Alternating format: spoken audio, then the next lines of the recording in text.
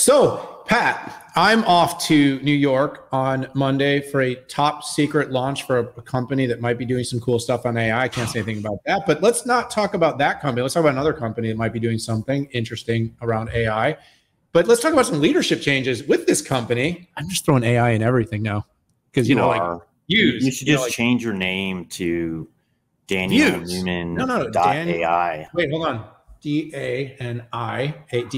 I'm going to call myself Dale. I'm just going to take the N out of my name because then I'll have an AI in my first name. Okay. Salesforce, big changes. One of someone that we've worked with in the past, pretty big fan, landed as CMO. Talk about what's going on there. What's Mark Benioff up to? Yeah, so another Salesforce management shakeup, and I'm going to call this getting the band back together. So on the last pod, we talked about Salesforce's Q1 earnings, right? They were up 11%. And some analysts asked if the company was still a growth play, right? It was the slowest pace of growth in 13 years. There were bright spots, though, right? You had MuleSoft, 26% growth. You had Slack at 20% growth. And gosh, past 3 years, Dan, we've always talked about organic growth versus acquired growth. But no, growth is front and center. So Miguel Milano is moving back to Salesforce, where he was chief revenue officer at Celonis.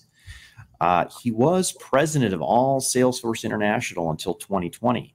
Ariel Kelman, that you referred to, previous CMO at Oracle, and then before that, AWS, and then before that, 12 years ago, he was VP of marketing for the Salesforce platform, right? Now, 12 years ago is not like, coming back quickly. It'd be like me going back to AMD, which, by the way, would never happen. The other thing that was in this memo, and by the way, Ariel's announcement is live on LinkedIn. We're not rumor mongering here.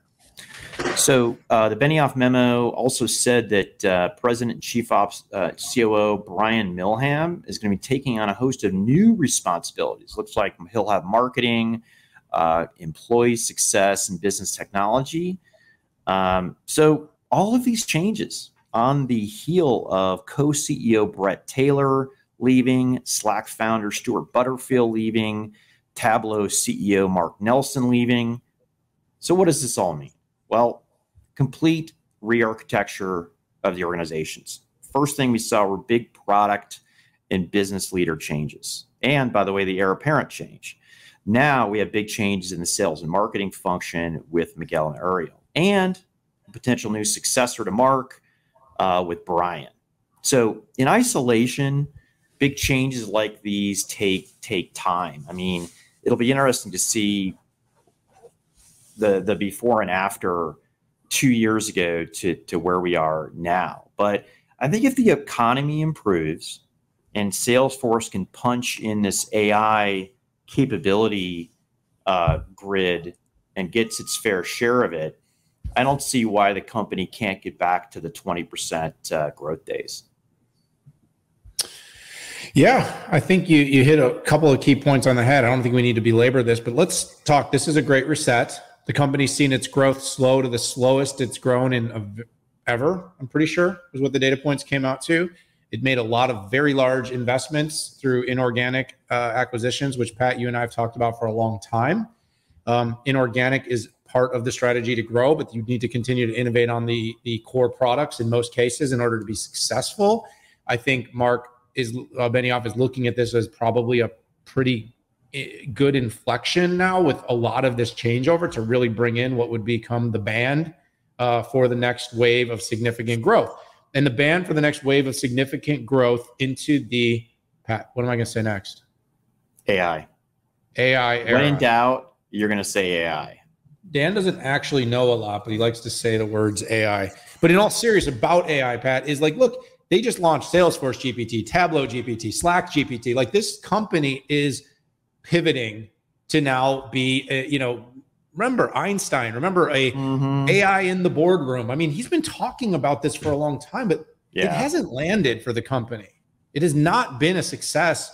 It kind of had some of the same flavors of Watson 1.0. Like, the way IBM reconfigured itself for AI is now the way Salesforce needs to reconfigure itself for the AI era.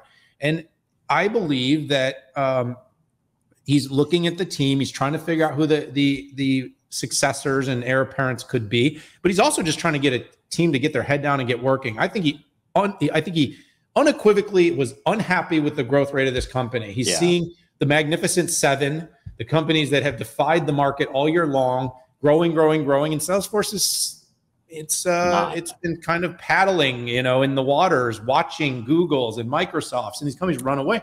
And Salesforce has, the most deployed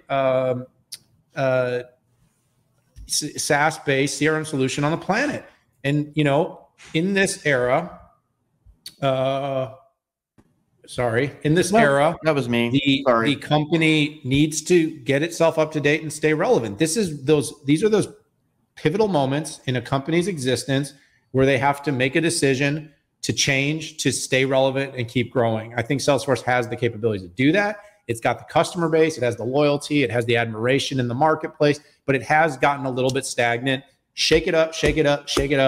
Let's rock and roll. AI's got to be the moment. And now we have to start to see some energy, some growth, some innovation in product to help the market get excited again, spending more, expanding that revenue dollar with every existing client and getting new clients to sign up. It's going to be more competition than ever, and generative AI will create new competition from unexpected places.